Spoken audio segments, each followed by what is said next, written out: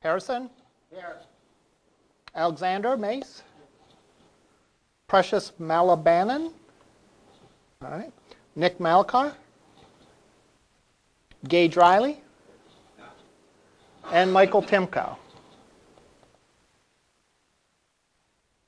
Okay, that's everyone. I thought there were 8 people in class. There's only 7. All right. Well, that's cool. Everyone's here. Yep. All right. Are you all familiar with the use of Canvas? Is there anyone who's not familiar with Canvas? If there are some questions, you can by all means ask me in lab. The way the course is structured is that there is a lecture that runs for from 9 o'clock till 10:40. And then the lab runs from 10:45 to 12:25, I believe. All right. So there's time for you to work on your assignments in the lab, and you can ask questions. And you can ask questions about Canvas or the material in class or whatever. So if you have questions about Canvas, by all means, you can ask them there. The way the course is structured is, when you log on, you will have a home page that will show you any announcements that were made. In this case, there's one announcement, which I can actually get rid of. All right, so there's no announcements. If I do have announcements, they will be posted there. There is a syllabus, and a syllabus, think of it as kind of like the roadmap of how we're going to get from now to the end of the semester. The big page where most of the material is modules. Now, your screen is going to look a little different than mine, but you will have a module for each week. All right. So right now, I've done the first 2 weeks. So you should be able to see modules for week 1 and module for week 2. We do. There is in each week there'll be at least initially 3 things, and then additional things will get added throughout the week. There'll be 2 or 3 things. There'll be a list of the main things that we're going to cover this week to do this week. For example, for the first week, we are familiarizing ourselves with the course in Canvas, understanding what HTML is, and so on and so forth. The activities that I would like you to do, and then finally the assignments. There will also be in each folder an assignment that you will do and complete and turn in via Canvas. There will be additional handouts as is needed. In addition, this is where I will put the recordings, the video recordings, and any examples we covered in class. So later on today at some time, I will have the recording for this class posted to YouTube. And I'll have a link to it posted here. And any examples we cover in class will be found here as well. Usually I'll post a video, and then underneath the video will be whatever examples that we've covered in class. So you can easily tell which examples belong with which video. You do have in front of you a little microphone, and it is recommended that you press it if you ask a question. Not right now, yeah, unless you do have a question. But what that will do is that will turn on a microphone. It will turn the camera towards you, and it will turn on a microphone so that the recording can pick up what your question is. I've mentioned this to every one of my classes, and I don't think a single one person has ever pressed the button for the microphone. I don't know if they're in a witness protection program or they're camera shy or what. But because of that, what I often do is I'll often repeat your question, just so that if you go back and watch the video later, you hear the question and the answer, as opposed to just hearing the answer and having to guess what the question was. All right? But the recordings and the examples covered in class will be in the week modules as well. So most of the material of the course is in the modules, and it's divided by week. With the exception of there is a module for the semester project. We will not be talking about this in too great a detail today, other than to introduce you to the fact that there is a semester project. You'll develop a small website, and you'll develop it in 2 phases. The one phase will be you will design it, and the second phase is you'll actually create it.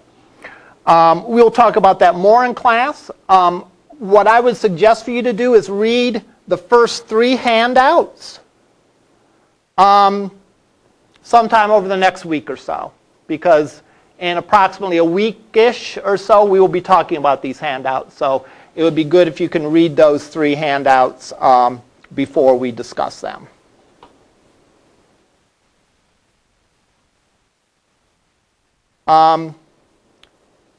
The labs simply have a description of what you're to do. Sometimes you'll create 1 page, sometimes you'll create 2 pages, and so on. But for this first lab, you'll create 2 pages. And then you will upload it here. All right. Discussions will be if you have any questions that you want to ask between classroom sessions, and you think other people in the class would benefit from them. You know, the way I see it, you could, you know, if you have a question, there's a number of ways that you can get your question answered. You can post a discussion, or you can send me an email.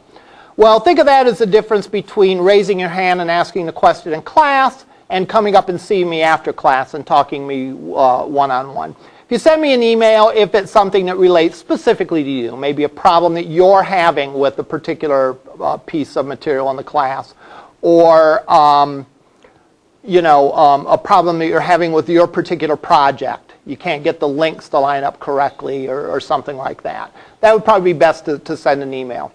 Think of a discussion posting to be a more general question that you think other people in the class would benefit from. So for example, if the syllabus says that something is due on Thursdays, but the date actually is a Wednesday, and there's an inconsistency, you might ask, which date is it due? Is it due on Wednesday or Thursday? Well, that's something that other people in the class might want to know as well. So questions like that would be better put in the discussion forum. There's a place for you to check your grades. There's a place where you can see and contact other people in the class. There's a place for me to take attendance. All right. What I want to do now is review the syllabus tab. And I'm not going to review line by line. You know, I trust that you can read the syllabus on your own, and you should read the syllabus on your own. But I do want to hit some of the high points, some of the points that I really want to emphasize and make sure that you understand clearly. All right, here is on the top is a list of ways to contact me. All right, there's a phone number, which is best not to call me on the phone. All right, it's best to send an email. The reason for that is, especially during the summer, I'm only on campus a couple times a week, and I typically don't check my voicemail when I'm off campus. All right, so if you need a quick answer to something, you'll get a quicker answer if you email me as opposed to if you send a voicemail. My email address is this, mzellers@lorainccc.edu. And you can also send email to me on Canvas. All right. One thing that I offer, again, this being an in-person class, might not be used as much as in other classes, but I do offer the opportunity, if you have questions and you're having difficulty understanding material, an opportunity to Skype with me. So for example, if there's something that you're just not getting and a problem, and sometimes we can exchange emails, sometimes that takes a lot of time as we go back and forth and we don't quite understand the question and you don't quite understand the answer and so on and so forth. Sometimes it's better just to sit down and talk face to face. Well, you know, you may not necessarily want to drive all the way in to do that, so I offer the option of discussing via Skype. So we can arrange a time that we could meet on Skype, and the nice thing about that is I can actually see what's on your desktop, and I can tell you, see line 15, you forgot a bracket or something like that in it, and you can get the answer to your question a lot more timely. The point of all this is that there's a lot of ways to get a hold of me. There's in class, you can always ask questions. This is a small class. There's only 7 people. So each one of you represents approximately 15%, 14, 15% of the total class. So that's a big fraction of the class. So if 2 of you have a question, that's over a quarter of the class has that question. There's an old professor saying that if 1 student has a question, chances are other students have the question too. So if you have a question, ask it. There's a real good chance that other people have the question as well. All right? If you don't want to talk to me during the class, there's always a lab session that we can talk to things on a more one-on-one basis. So if, again, it's something more specific to the problem that you're working on, we can talk about it in lab. I don't have formal office hours over the summer, but I can arrange them. If you need additional help and you can't get it done in lab or whatever, we can arrange a meeting at some mutually agreeable time and place. You can always email me, either at my regular LC email address or through Canvas. And then finally, we have the option to discuss on phone or via Skype. So there's a lot of ways that you can get a hold of me if you want to. But you have to meet me part way. Generally speaking, in this class, and I can say it virtually as a guarantee, the people that show up, do the work, do the assignments, are going to be successful in this class. And ask the questions when they get lost. All right? It's no secret. All right? I mean, it's not some special secret way to succeed in this class. Show up, do the work, ask questions when you're lost, and I can almost guarantee, I say almost just in case there's any lawyers listening on YouTube, all right? But I can almost guarantee that you'll be successful in the class if you do those things, all right? And key to doing those things is when you get lost to ask questions. This is especially true over the summer session. In the summer session, roughly each class session is equal to 1 week's worth in a regular semester. So we have only 8 weeks instead of 16 weeks. So we're sort of doubling up. So normally this class would meet twice a week for about an hour lecture. And here we're meeting and we have about an hour or 2 hours lecture and lab, more or less, plus or minus. So we're really working at double speed. So that's fine. I don't think it will overwhelm you, provided you ask questions as soon as you get lost. Don't think that, well, gee, it'll come to me, ask the question. All right. Here are some things that describe what the class is about and the outcomes for this class. You can read that on your own. Here's the textbook. In addition to the textbook, you need some storage media. So in other words, when we work on the machines in lab, when you save something to the disk, it will not be there the next time you come into class. So you need to take a copy of it with you. All right? So you need to either have a thumb drive or email it to yourself or Dropbox or whatever. All right? Any number of different ways that you can save the material. But you do need to save a copy of it because it will not be there when you come back. This is your class, instructor approach. This is your class. It's my job to help you learn the material. All right? So read through this.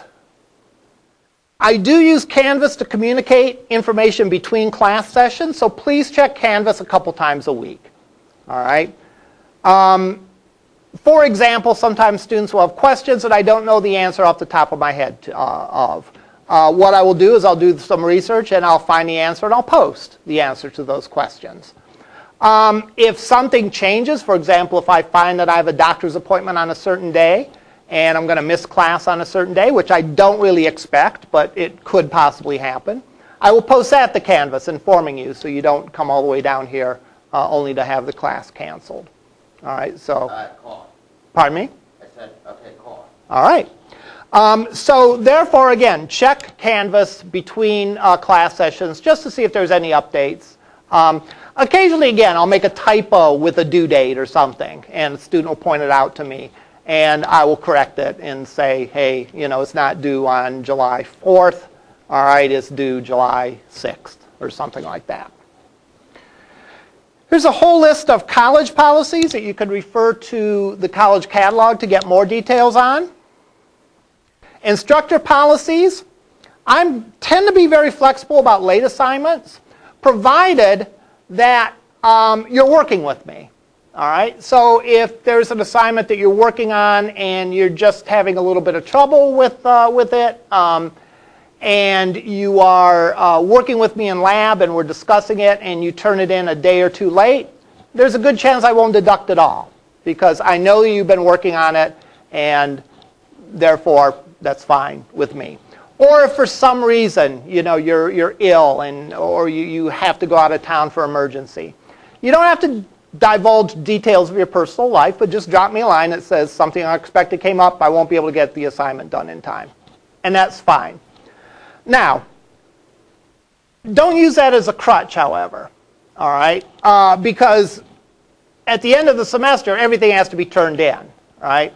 So if you are late on an assignment because something special came up, that's no big deal. If you are continually late on all of your assignments, that's a sign that something has to change. So you should talk to me. Maybe you need to spend more time working on the homework, or maybe you need to ask some questions to clarify, and we need to get together and figure out a plan. I had a student last semester in one of my other classes that really did a great job. It was about week 7 of a 16-week semester. And he told me he was just having difficulty. And we sat down and we talked about what we were going to do about it. And he came in to meet me once a week. It was an online class. And he ended up being very successful in the class because he identified he was having trouble. He talked to me about it. We came up with a plan. And then he executed that plan. I mean, what more can a teacher want from a student to do something like that? You know, if you do something like that, if you run into difficulties, you know, there's a good chance you're going to be very successful in this class. All right? Again, it's especially important in the case of a 8-week class because, again, you know, it goes by real quick. 16-week semesters go by really quick, but 8-week semesters go by even quicker. So as soon as you find that you're having difficulties, talk about it and we can get it straightened out. Do read for the details of my late policy, though, here. There's some other things about incompletes. All right. Now on to the fun part, how the grade in your class, in this class will work. The grade in this class is comprised of 3 components that I hope add up to 100 points, and they do. All right? There is homework. There'll be homework due every week except this one. Okay, so there's nothing due this week. The first assignment's out there, but the assignment's always made one week and it's due the following week. All right, so there'll be homework due week 2 through 8. All right, and it'll be a total of 65 points. All right. Your project design is worth 15 points. And your completed project is worth 20 points. So that adds up to 100 points. Your grade then is easy to calculate. If you're 80 or 90 to 100, you get an A. If you're 80 to 90 or 80 to 89, you get a B. If you are 70 to 79, you get a C, and so far down the line. All right? If it happens that something messes up and I don't give 65 points worth of homework, I'll prorate them. So sometimes this happens that for whatever reason I skip or add an additional homework assignment. So maybe you'll end up with 70 points or 60 points instead of 65. I'll prorate it to make it 65 points. So I'll do whatever math I need to go and prorate it to be 65 points.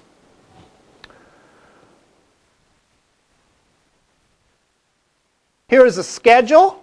Again, this is not carved in stone. This is meant to be just a schedule. And notice that assignments are due Thursday of the indicated week.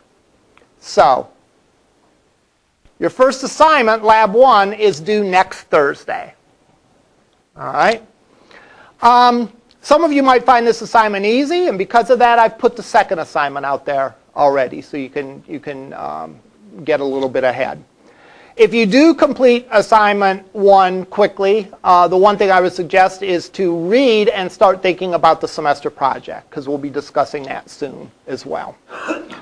This talks about the chapters that are in the textbook, the center column. A couple of things are not really talked about in the textbook. I talk about them using my own notes. For example, accessibility and design. A lot of these are things that I bring outside of the textbook to class. I don't believe in lecturing page for page out of the textbook. That would be horrible. That would be boring for everyone. It would be boring for you. You don't need me to read a book to you. It would be boring for me. All right? I don't want to read the book. My idea is that the book and my lectures complement each other. That by reading the book and by listening to lectures, you get a full view of the topic. All right? Again, I want to emphasize the things that I think are particularly important. Things are just a matter of reading like some definitions in the book. There's one chapter about text formatting, for example.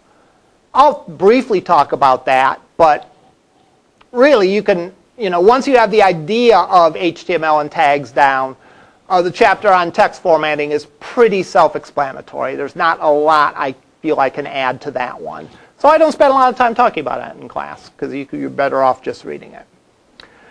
Now, there's a couple weeks that two things are due, all right? And ideally, you won't wait until these weeks to start working on them. That is the project design and then the final project. So the project design is due on the Thursday of this week. That would be July the 6th. And the final project is due the Thursday of this week, which would be July the 27th. Again, we'll talk in detail about what the project design and the project consists of in a couple of classes, into the future. But before then, it would be a good idea if you read the handouts on those. All right. Any questions about that sort of stuff before we get into the material of the class? Yes. Yeah, I just have one question. Yes, it's just curious about the case of my head. We're not going to have class on July 4th, are we? No. Okay, I didn't think so. No, we do not have class on July 4th. Okay, that's all. All right. You are welcome. You guys are welcome to have class without me on July 4th. If you want to pick a park or something and have a picnic or something, you're welcome to do that, but I probably will be doing something else. Actually, if you do have a picnic, tell me what you're having, and then I might show up anyhow. All right? Okay. On to the material of the course. We've all seen web pages, and we know that there's different stuff on web pages. So let's look at a web page that I just picked at. This is a web page that is a good web page relating, a good website relating to a web design. It's called a list apart. And let's try to identify some of the things on this page. All right, some of the different kinds of things on this page. What are some of the different things that you see on this page? Just by sort of scanning through it here.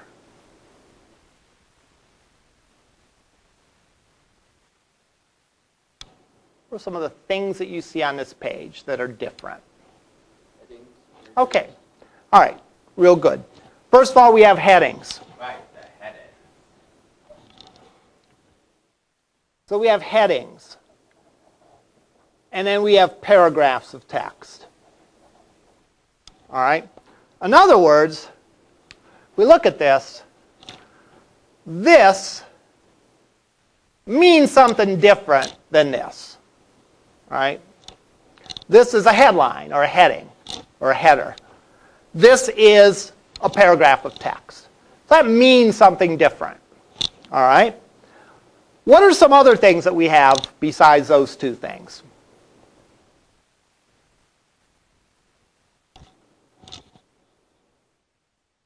We have an image, and we have links.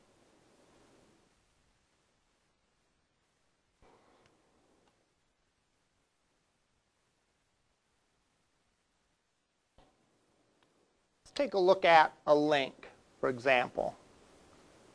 Cleveland's Eric Meyer. All right? Eric Meyer is a link. This text is a link, but this text isn't a link. There has to be some way to tell the web browser And what is a web browser? The web browser is the program that you use to view your web page.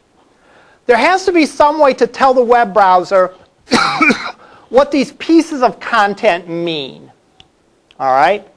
That this is a heading, and it's also a link. This is a link, and this is just plain text. This, on the other hand, is an image. This is a headline.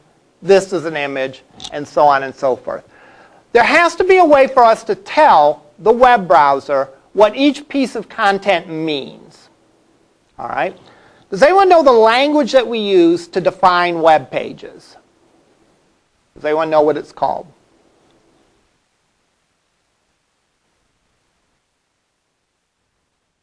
It's called HTML. Right, like the name of the book, HTML. HTML stands for Hypertext Markup Language. And we're going to consider these two phrases, hypertext and markup language. When we talk about hypertext, in a nutshell, we mean that it's more than regular text. Hyper means more than. All right, if you say someone is hyperactive, it means that they're more active than normal. All right? So hypertext means that we have more than text, which we've seen, right? This web page has definitely more than text on it.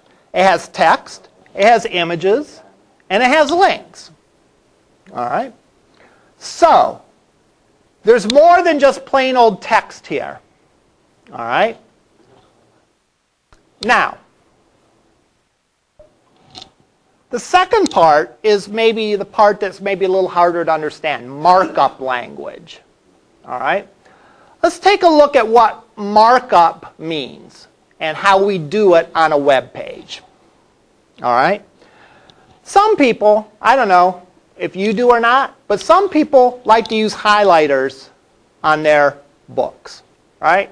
Any of you are highlighters in your books? Any of you use highlighters in your books? Yeah, sometimes. All right. Let's pretend that this is your textbook. This is our school newspaper. All right. And it doesn't really matter what we're reading. Okay.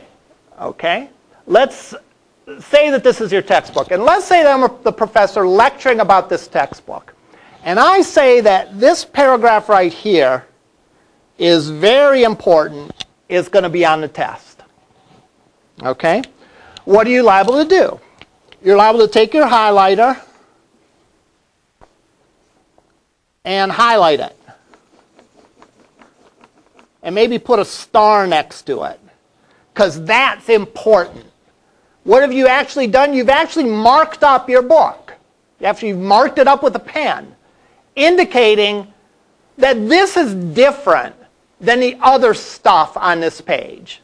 So if I said, for example, this paragraph right here is really important, I'm going to have 5 test questions about it. You're going to be sure you understand that, so you're going to mark up your book, and you're going to give additional meaning to that book to say, hey, this paragraph and this paragraph isn't the same. This paragraph is really important, so I need to know that. So I'm physically going to mark it up.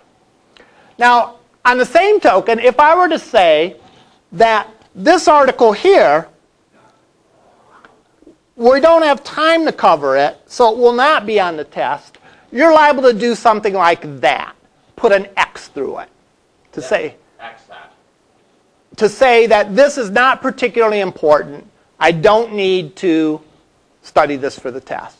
So in a way, you're coming up with your own little language, right? Your own little simple coded language that highlighting stars means it's important. I better study it. A big X through it means it's not important for this test. I don't need to study it.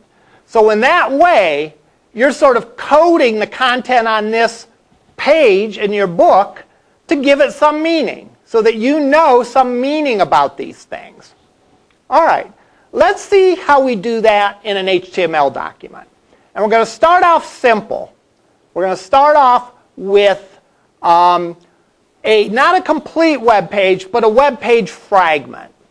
All right? We're only going to do a piece of a web page. We'll come back later to flesh out and put the rest of the stuff in. To complete the web page. But we're going to start out with a web page fragment. All right? That's just going to contain some of the stuff. Now, how do we go and how do we put things, how do we indicate to a web browser what's a headline and what's a link and so on? That's done through markup. And another word for markup is tags. We're going to use tags. Now, what are tags? Tags are little snippets of code that sort of form a language just like this does. So, if I want to designate that something is a headline, and it's the most top, highest important headline, I will put it in an H1 tag. So let's say we're going to do a web page about Lorain Community College. All right?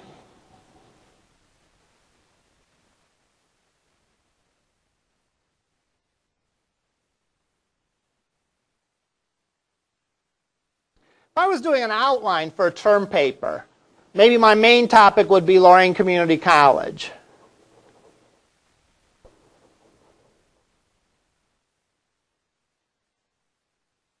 Maybe a subheading underneath Lorain County Community College would be Engineering,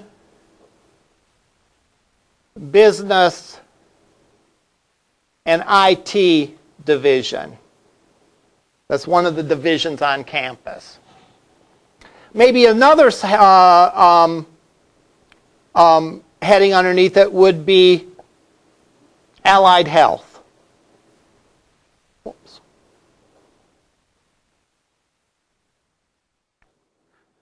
Maybe another heading underneath it would be, subheading underneath it would be Math and Sciences. So if I was doing an outline, this is sort of my main topic. These are all subtopics underneath my main topic. Now each of these subtopics can have their own subtopics. For example, underneath Engineering, Business, and IT, we would have Computer Information Systems.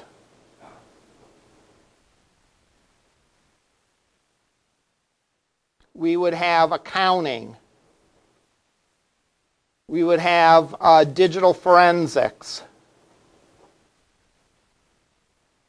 Underneath Health, we would have Nursing and Radiology. Underneath Math and Science, we would have Math and Biology and so on. So you see, we could have a topic that's divided into subtopics, and then each subtopic is divided further into topics. Now the question is how are we going to show the browser that that's our outline? We're going to use the header tags, right? How you show the browser and how you define on a web page what anything means is through the use of what's called a tag. All right? And the tag for the most important header is an H1 tag. So let's look at this tag. I'm going to write these up here at first, and then I'm going to go in and I'm actually going to make a web page on the computer and see how it goes. All right, first of all, what do you notice about tags? What you notice about tags, first of all, is they have these two little triangle sort of things.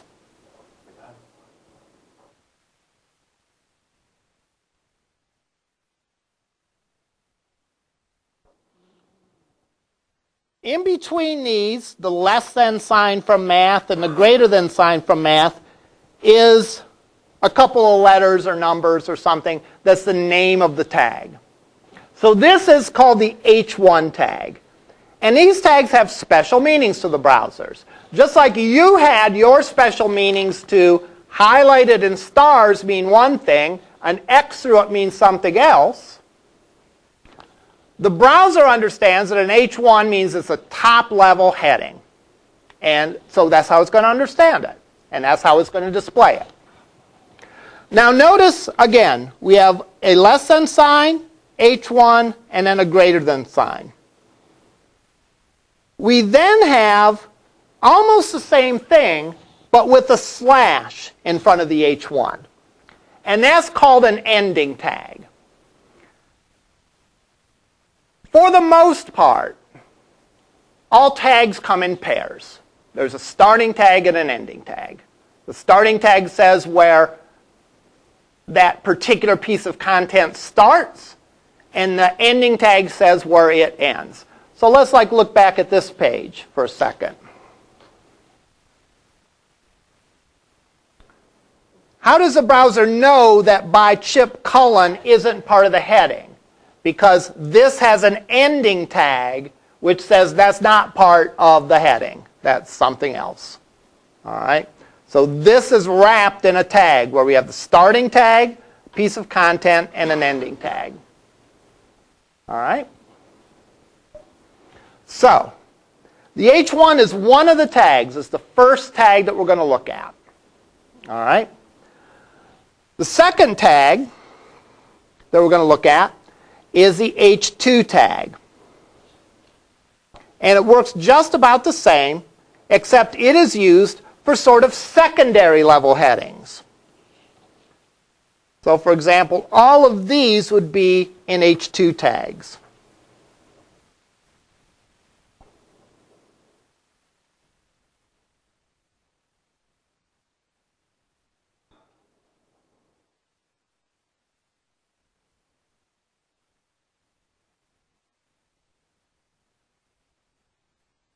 Now, here's something not to get confused about.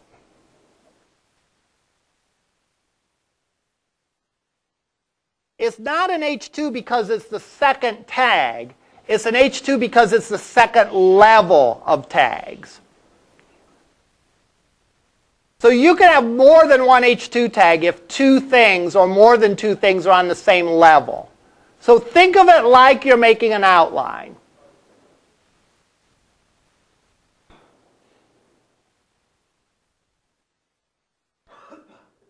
Underneath each H2, you could have multiple H3 tags. And so on.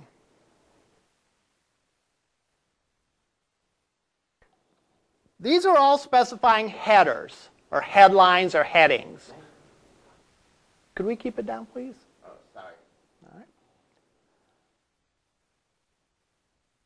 The last tag that we're going to talk about is a paragraph tag. And that is simply a plain paragraph of text. And that is done with a P tag. So, all tags look the same in the sense that less than sign, greater than sign, the name of the tag, and then there's an ending tag that's paired up with it. So let's go and create this. Let's go and create this web page fragment. Again, it's not a complete web page yet. All right? And I'll try to repeat that at least 100 times today, that this is not a complete web page. Because even after I repeat it 95 times, I'll still get students that will turn in something that looks like this. No, this is not a complete web page. This is part of a web page. We'll go back in a few minutes and finish the web page after we start it. So I'm going to create a web page, and there's all kinds of programs to create web pages. I'm going to use a very modest program in this class called Notepad++. You can also use plain old Notepad. All right? If you have a Mac, there are other applications that you can use. The point of these is these are plain text editors. All right? Why do we use a plain text editor? We want to make sure that you really understand the code in this course. That you don't use some kind of tool that allows you to draw a web page. Because if you do that, you're not really understanding the way to use the code and the way to code the web page, and you end up creating pages that are probably not as efficient as they could be, not as easy to change. All right. So we're just going to use simple program. Notepad or Notepad++ would work just fine. All the machines here on campus have Notepad++. It's a free download. You can look for it and download it. Again, if you have a Mac, Text Wrangler is one that I use. It's very good. All right. So I'm going to go into Notepad++. All right. I'm also going to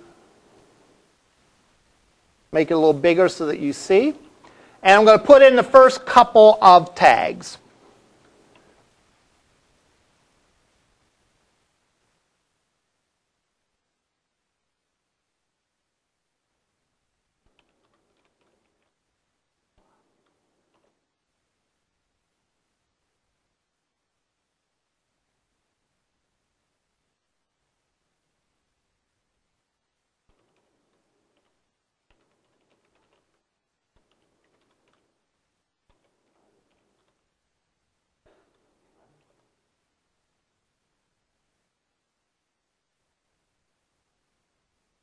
And I'm just going to do the first part of this.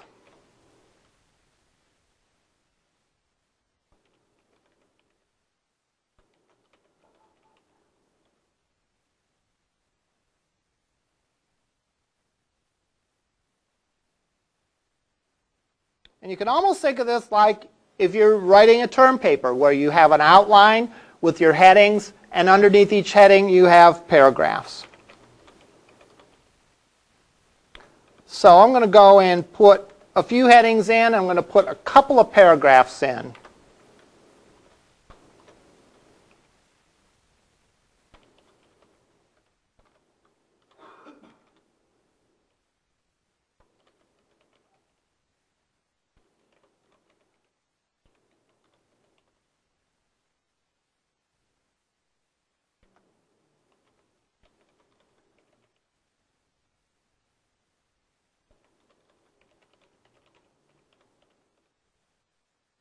I'm not going to write a full paragraph, just enough so that you get the idea of this.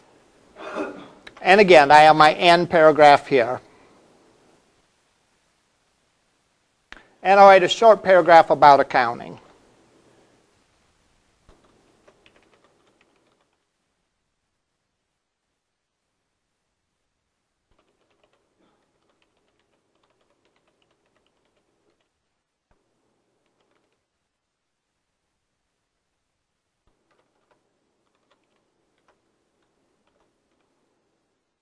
All right, so I created this, I put the tags in. Let's notice what I have. H1, start H1, end H1. Again, the tags all come in pairs. Start H2, end H2, start H3, end H3, starting paragraph, ending paragraph. Start H3, end H3, starting paragraph, ending paragraph. So as a rule, these tags go in pairs. All right? For every starting one, there's an ending one. And it wraps around saying that what is in what. In other words, the browser will know that this word technology is part of this heading. It's not part of a paragraph, or it's not part of that heading. It's part of this heading. All right? And this is part of a paragraph. It's not part of any sort of heading or anything like that. All right? And so on. How does the browser know that? Because we tagged it. We put markup on it. Just like you had a little code to mark up the textbook, we've marked up the content of this page using these tags to tell the browser what each piece of content means. All right, so let's go and save it. All right, so I'm going to go up under File, Save, and I'm going to save it on the desktop.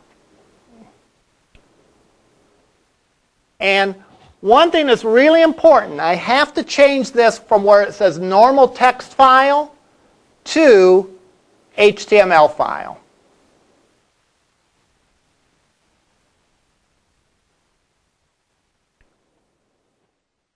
All right.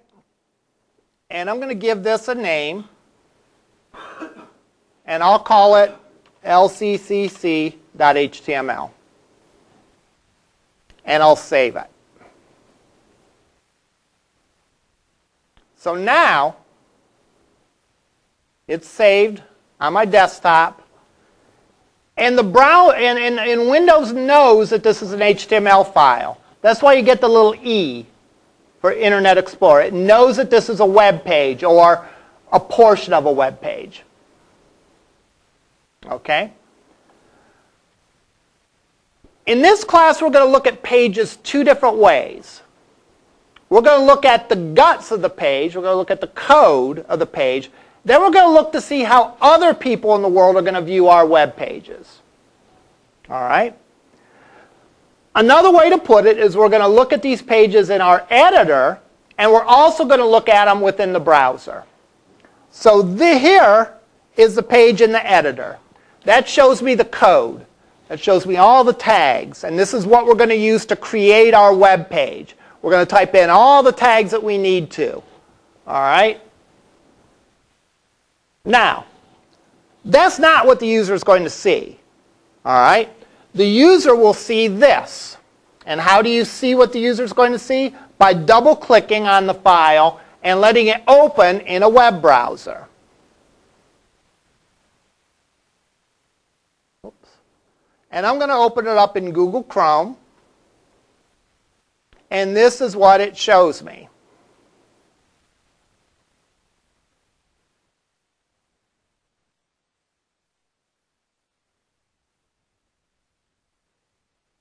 All right. Notice what we have here. We have, what tag was this? H1. H1, yeah. H1 means top level headline, most important headline. All right? So it sort of makes sense that by default, the most important headline is the biggest headline, right? You know, they're not going to have some big news story, man lands on Mars, and it'll be type on the bottom of the page. They're going to have it in big type on the top of the page. It's a sort of a human characteristic that by default, if we see something printed, the bigger it is, the more importance we give to it. That's just something that we do automatically without thinking. So by default, the more important the headline is, the bigger it's going to be. So that's an H1, so it's the biggest. This is an H2, so it's a little smaller than that. These two are H3s, they're a little smaller than that. Okay? These are just plain paragraphs, so they're just normal size font, normal size type.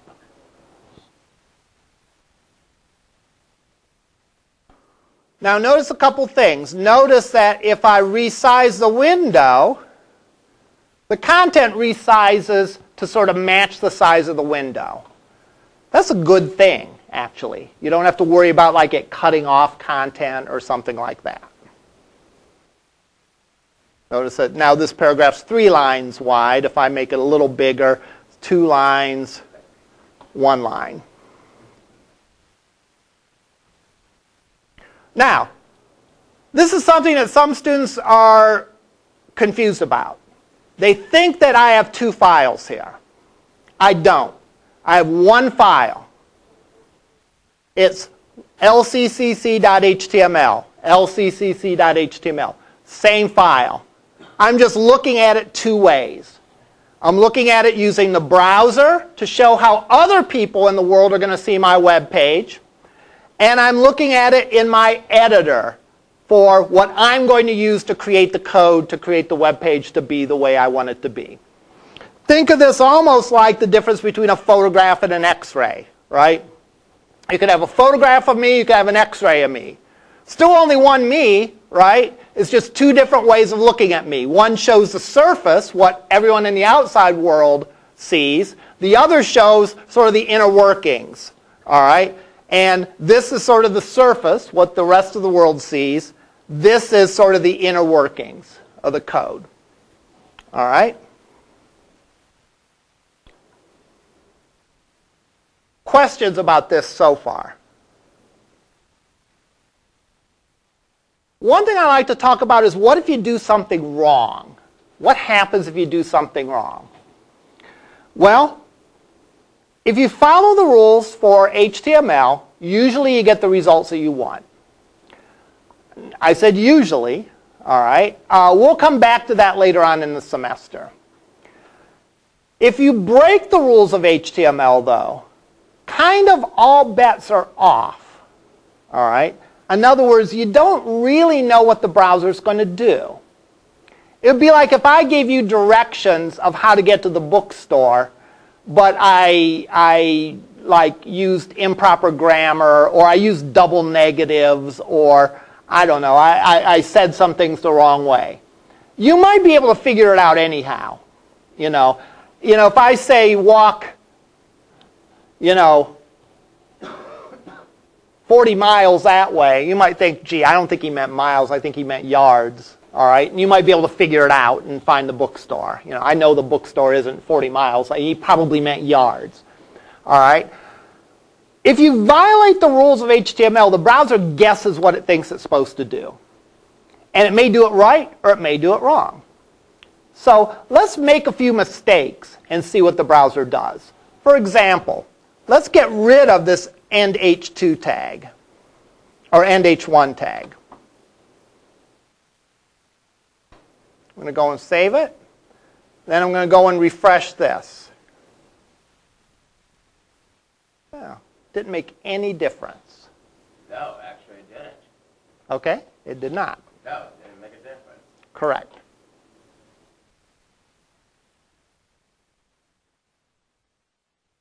Let's say I put instead of H1, HH1.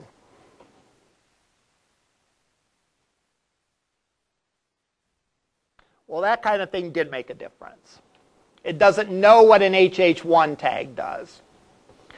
So, therefore, it just displays it as plain old text. It's very tricky troubleshooting HTML sometimes because, again, the browser takes its best shot of what... Could we keep it down, please? Sorry. That's all right. The browser takes its best shot at what it should do. And again, it tries, and sometimes it gets it right, sometimes it doesn't get it right. Okay. One thing about tags, one additional thing about tags, is the notion of nesting tags and the notion of white space. We'll actually talk about those two things together. Let's talk about white space first. What do I mean by white space? White space is anything that isn't a typed character. So a tab, a return, or an enter, a space. So I could do something like this if I wanted to.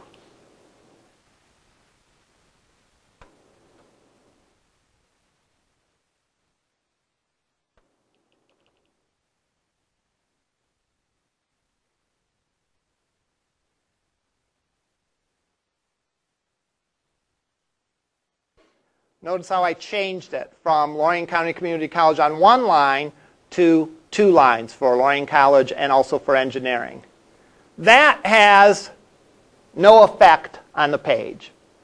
So white space that you put in, I could put 1,000,000 spaces. That's not really 1,000,000. That's probably only 500,000. But I could put a handful of spaces in there, and it has no impact on the way it's displayed. All right? Now, that seems confusing at first for people that are doing this, but that's actually a good thing. All right? Here's why it's a good thing. This will allow you to format the page in the way that you think is most readable. All right? One thing you want to do, a very important consideration, is not just to create a page that works and displays the way that you want it to, but to create a page that is easy to change, to go back and change. All right? And what are some of the things that makes a page easy to change? We'll talk about a whole bunch of these things throughout the semester, but one of the things, the first thing that we'll talk about, is having your code formatted neatly. So, whatever makes sense to you. Does it make sense to have the starting tag and the ending tag on different lines? Or you can put the starting tag and the ending tag on the same line. The browser doesn't care, all right, because the extra enters, the extra spaces are all considered white space, and white space is more or less, extra white space is ignored, all right? So it doesn't affect the way the page is displayed, all right? So you can display this the way you want to. So I could do this and really make it obvious that this paragraph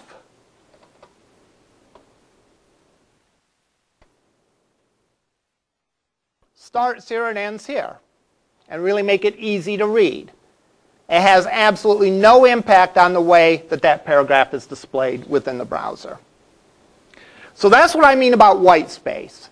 Any extra white space, the browser ignores. All right?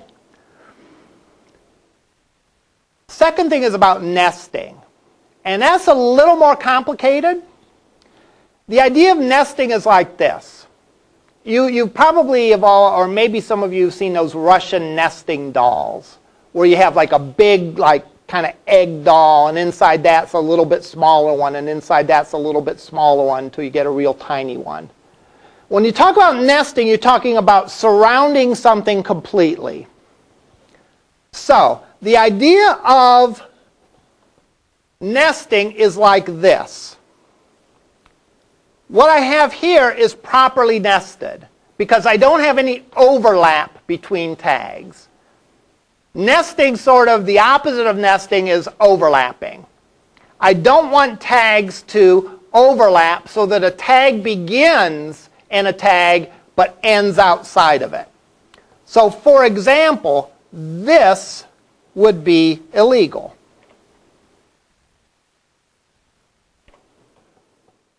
Because the H2 starts inside the H1 tag, but ends outside of the H1 tag. All right? This will make more sense when we start including some of the other sections on our page. But the idea of nesting is that you're not going to have tags overlap this way, where a tag starts inside of a tag, but doesn't end inside of it. The tag starts inside a tag, it's going to end inside that tag. All right? So that's another thing to consider. So let's go and let's add some of the other things to the page to make this a complete web page. Remember I said that this is not a complete web page. This is sort of a web page fragment. Let's go and add the stuff to make this a complete web page. All right?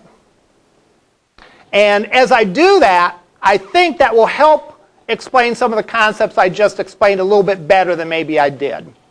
So let's go in and I'm going to add the first thing, which is called a doc type.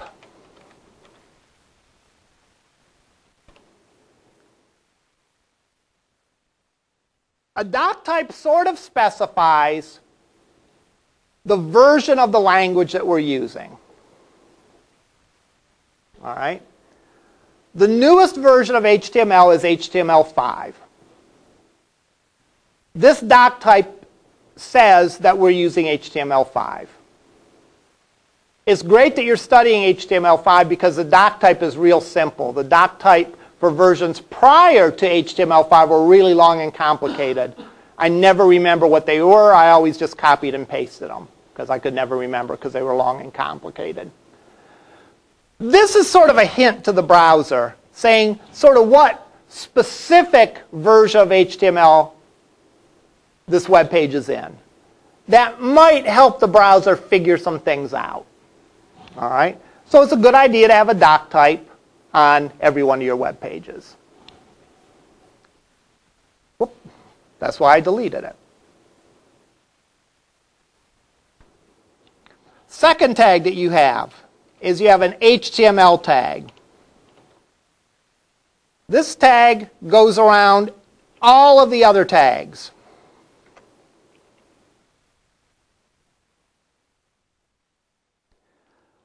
This would sometimes be called like the root of the document, or the root node of a document if you talk about other languages. In other words, everything is included inside of the HTML tag. There are no tags that are outside of the HTML tag. So it wraps around everything.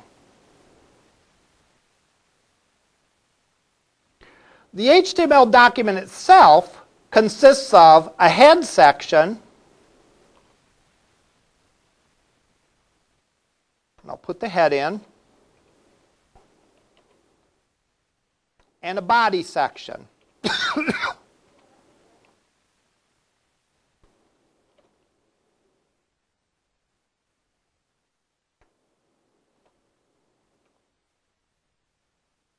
Everything in the HTML document should either be in the head or the body.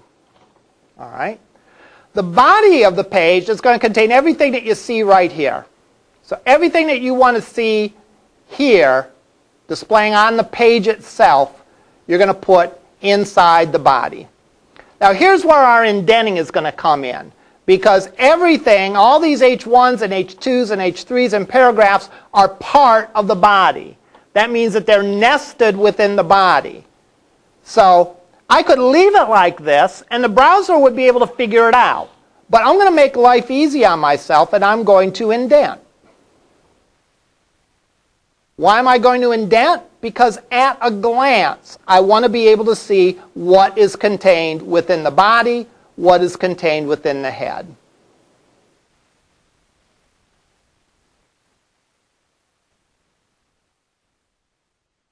So I'm going to indent.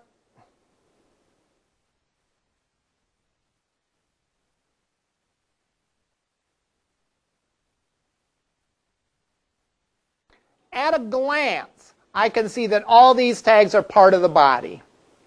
They're just indented that way. And as we add more subsections to the page, all right, a page will always have a head and body, but there's other sections that sometimes pages have, sometimes pages won't have. A page should always have a head and body, though. But as we add more of these sections, we can indent further. That way, at a glance, I can see that all of this stuff belongs to the body. How do I know it belongs to the body? Because the body starts here and the body ends here. So everything between the start and end tag of something, you can say, is nested in that tag. So all of this stuff is nested inside the body tag. The body tag itself is nested in the HTML tag. In fact, one nice thing with Notepad++ is if you notice these little pluses and minuses on the side, you can actually compress sections if you don't want to see them all. If you had a really big document, for example, that you were editing, and you weren't interested in looking at the body, you could simply look to see what was in the head and work on that part. And then the body wouldn't distract you. Or you could expand the body and work on that part, and the rest of the stuff wouldn't distract you.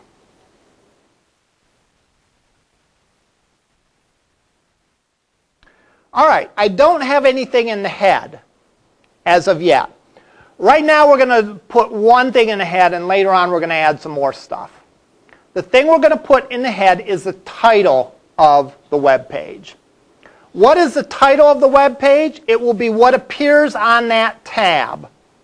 So for example, if I go to a list apart,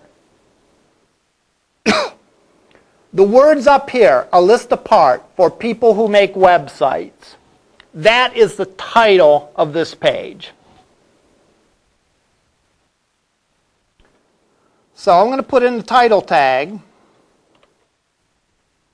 a page about LCCC. Oops.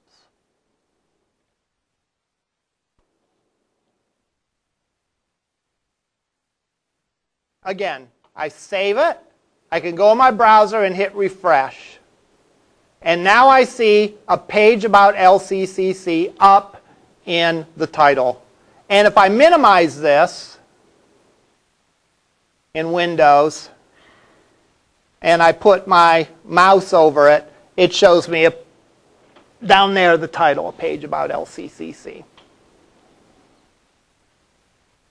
One thing students sometimes get confused about is the difference between a title and like an H1. All right? The title appears in the head section and it's used on the tab. The H1 tag is part of the body and it displays in the body of the web page. So now we have a complete web page. Doc type, HTML tag, head and body, and then a title in the head, and then the other tags that we learned inside the body.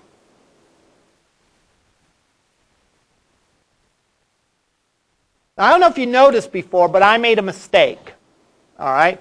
I think one thing I try to show in the class is like what happens if you do something wrong. All right? I show that to you partly so you don't panic if you make this kind of mistake. All right? Because this happens at least once or twice a semester.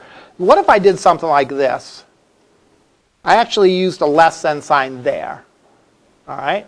Let's see if we can figure out. Think in your mind. Don't say it out loud, but think in your mind, what do you think is going to happen when I go and display this web page with a greater than sign here? A spoiler alert, it's not going to end well. All right? Let's take a look. My page disappeared. Wow. Yeah. And again, that happens, and usually students panic. What happened? My page disappeared. You know, someone, put a curse on me. I don't know, whatever. All right. Let's see if we can figure out why that is. Why did the whole page disappear?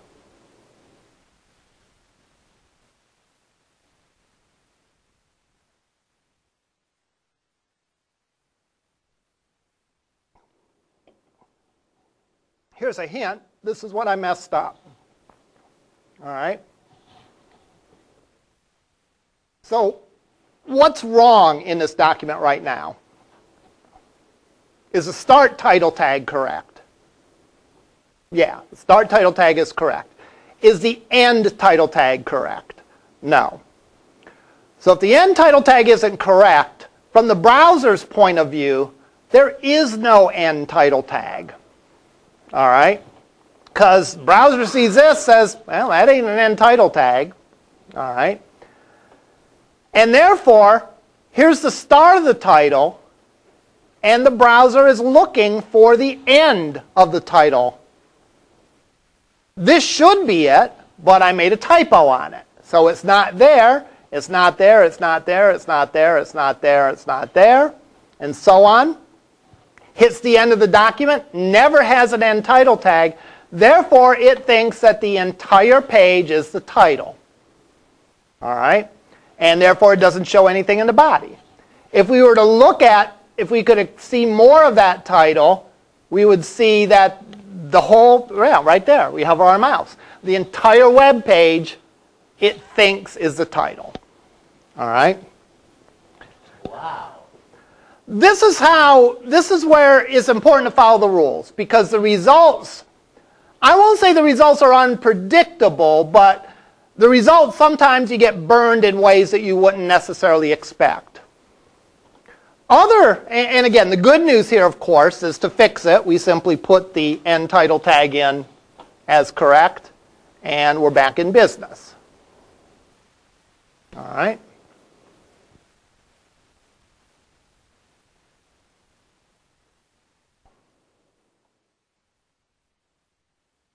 What if we do the same error with this one?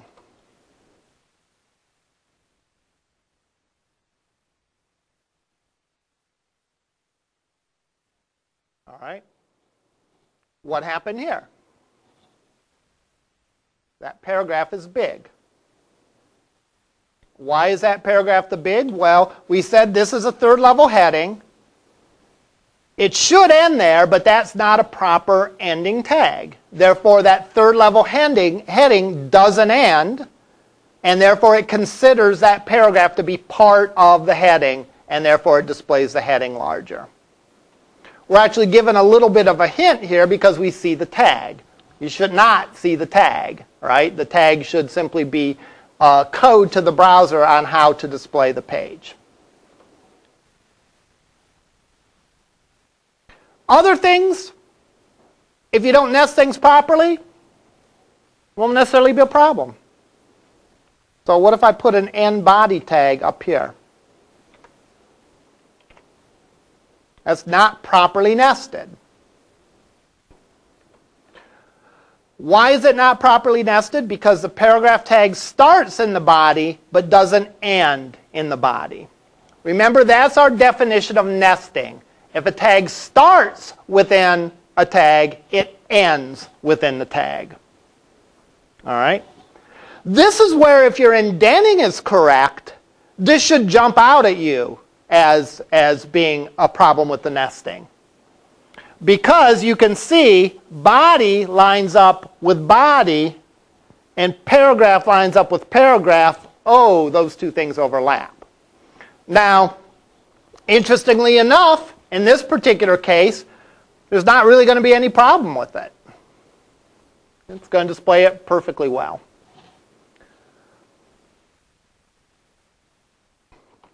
Just goes to show that if you violate the rules of HTML, you don't know what you're going to get. Might work, might not work. There are actually tools that we'll examine later on in the class that allow you to check your HTML to make sure that you follow the rules correctly. It's sort of like spell check for HTML, where it will point out any problems that you have. Any questions about this? Any questions about what we have so far? One thing I do want to review, by the way, is creating the web page, because that can be a little tricky. Either Notepad++ or I'll do this one using Notepad.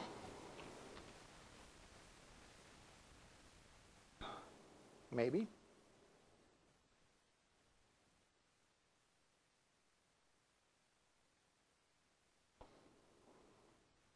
In just the interest of time, I'll just copy this code in here.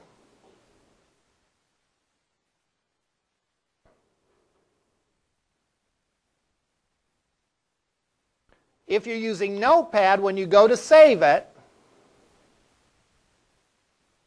you should change it from text document to all files and then end it with .html. So I'll just save this as copy.html.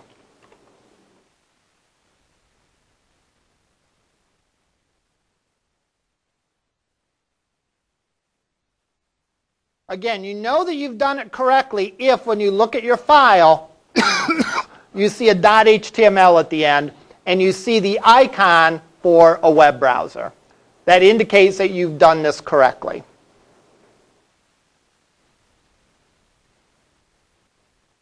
All right, let's say that I've finished this for today. I go, I copy it to my thumb drive, I take it home. I want to work on it at home. First of all, there's no real issue of compatibility between, like, if you're working on a Windows machine here and a Mac at home or anything like that, because you're just using a plain old text editor. All right? So there shouldn't be any real issue with that. What you would do is, on Windows anyhow, you would right mouse and say Open With, or in this case it says Edit with Notepad++. The other thing that you could do is you could open either Notepad or Notepad++, and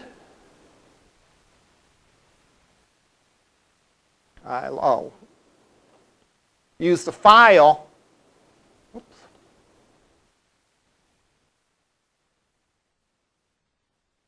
Use the file browser to file, open, and then navigate to your file and open it.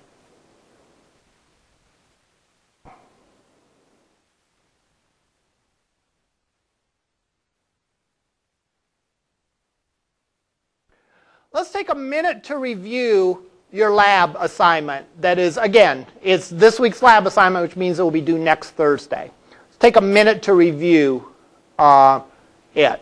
And let's take inventory to see if how much of our assignment we've covered and how much we have yet to cover. All right? So let's go back to Canvas.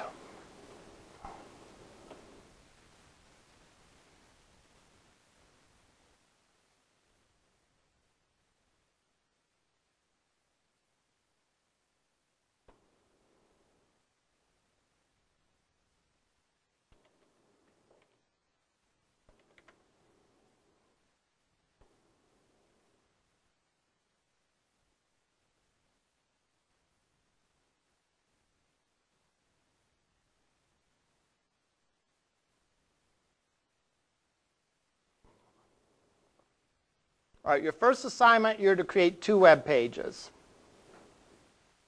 That's due June 15th. That's correct. Okay. Create 2 web pages. A is using the web, research the following topics: HTML, HTML5, CSS. Create the web page that has an article about each of the topics, summarizing what you have learned. Each article should contain at least one well-written paragraph. Use the tags covered in Chapter 1. All right? Pick any topic that you're interested in. Create a web page named index.html about the topic. This page should include a page header, 3 short sections. Use article, section, or aside. A navigation section with links, appropriate use of headers, a footer section, a list, and other tags. So, seems to me there's 3 things that we haven't covered yet. And we'll cover some of them today, and then some of them we'll cover on Thursday. Yes? The first one, it doesn't really matter. Yeah, it doesn't really matter. Just like name-wise, I know the first one. Yeah, it doesn't really matter. Here's the 3 things that we need to talk about. Sections of the page. And that includes header, footer, nav, article, aside, section,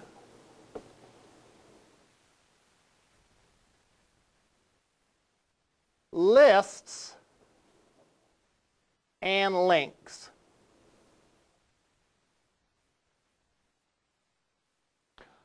Let me look at the clock. We have about 20 minutes left. Let's talk about lists. And then we'll do sections and links on Thursday.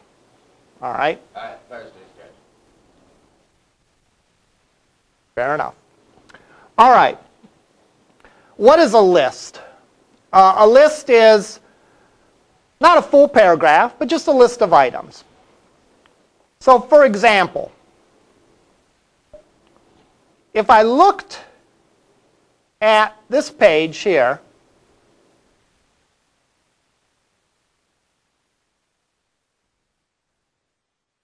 computer information system includes networking, software development, web development, and mobile development. Another way to do it that might actually help people read this a little more clearly will be to have a nice little bulleted list. All right? Because the bulleted lists are good, and usually people can understand them pretty quickly, and so on. So I'm going to change this. Instead of having these things as part of a paragraph, I'm going to have a list of the 4 topics underneath CISS. All right? Networking, software development, web development, and mobile development. All right. So how am I going to do that?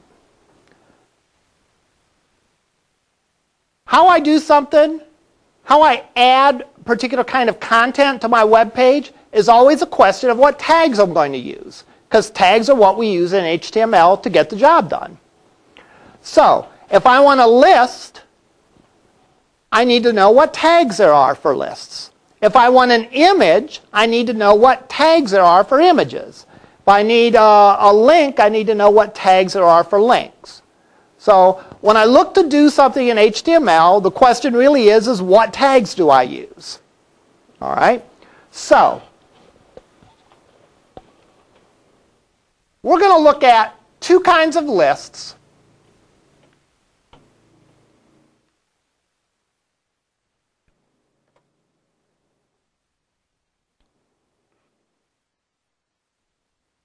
And the first one the first kind of list is a UL. UL stands for unordered list.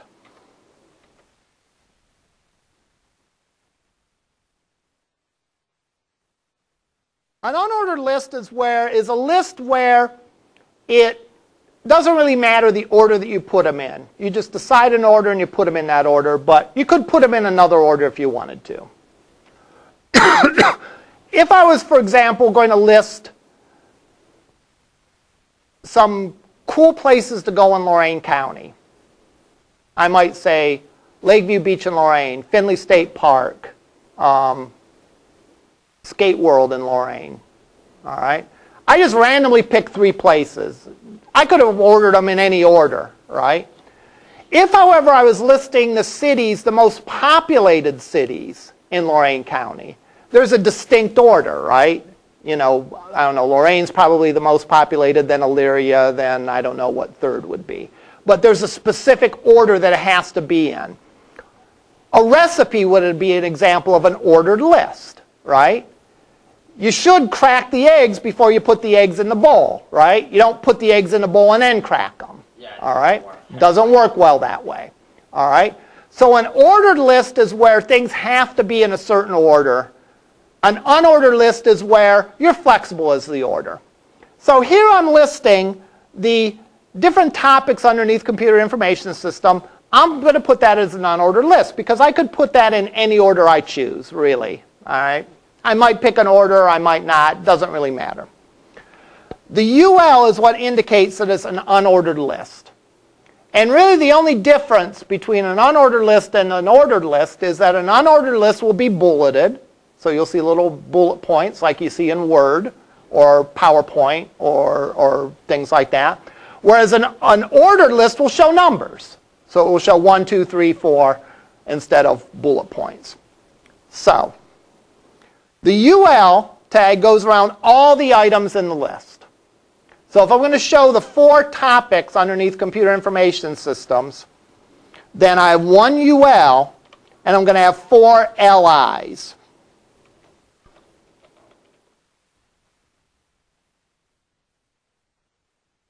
And associated with an LI will be an end LI.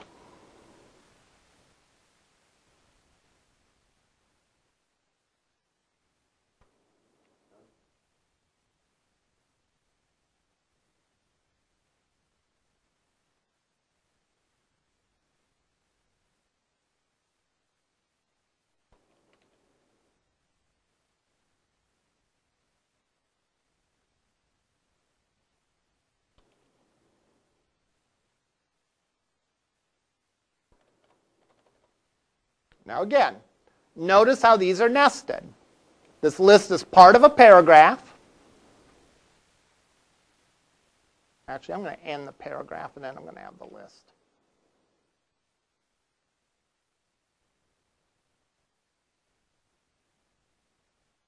This UL is, I guess it doesn't really matter. This UL is part of the body. Each LI is nested inside the UL. So if I do that and save it, if I go and hit refresh, whoops,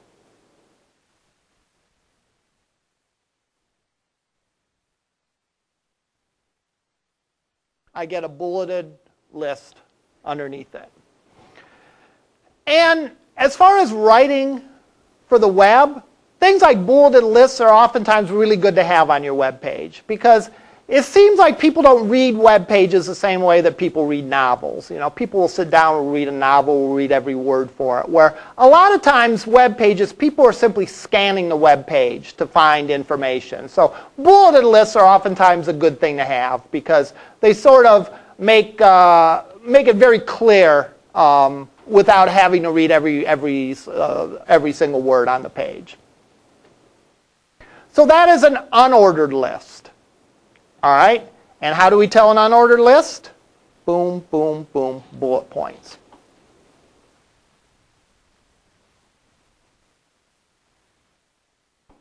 An ordered list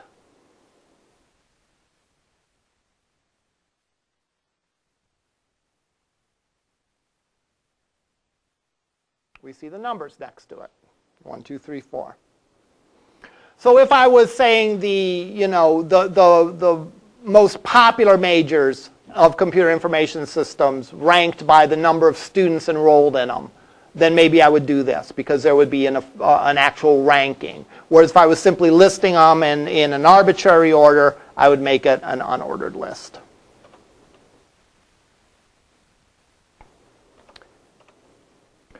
So that's about it for lists. UL or OL, and then LIs inside of it.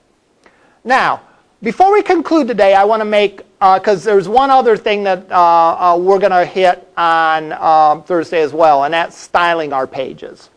All right? Most of your pages for Lab 1A are going to look similar to this. All right? The reason for that is the browser has certain defaults on how to do things.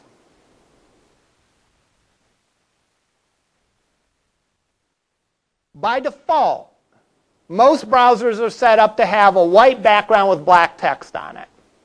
By default. Browsers have a default font. For most Windows browsers, the default font is Times New Roman. All right? By default, the H1's the biggest heading. H2s are the next biggest, H3s, and so on. By default, unordered lists get bullet points, ordered lists get numbers. So the way that your page looks depends on two things, one of which we've seen so far, and one of which we'll see in future classes. One of the things that your page depends on is the browser defaults. All right? So the browser will make your page look a certain way unless you have specified otherwise. All right? So maybe you don't want black font on a white page. How do you specify otherwise? You use a different language for that. And that language is called CSS, or Cascading Style Sheets. So the two languages that we're going to spend most of the semester on, and we're going to study a little bit of one and a little bit of the other and go back and forth between them. The two languages we're going to study are HTML and CSS. HTML defines the content on the page and says what the content is.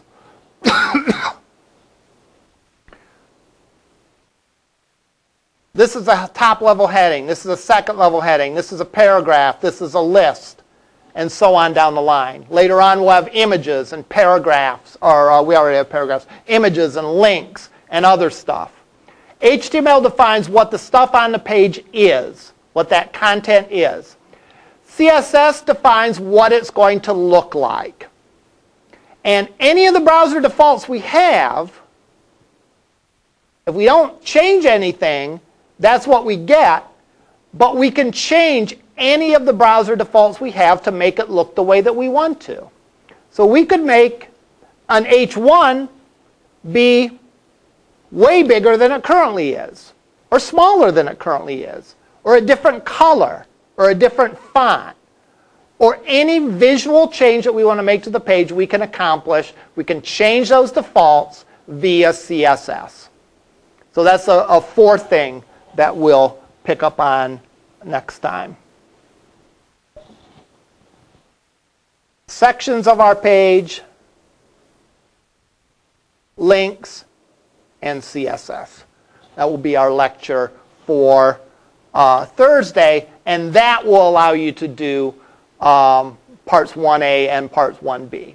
So what we studied today, if you take this example and expand it and so on, you could do you could do lab 1A.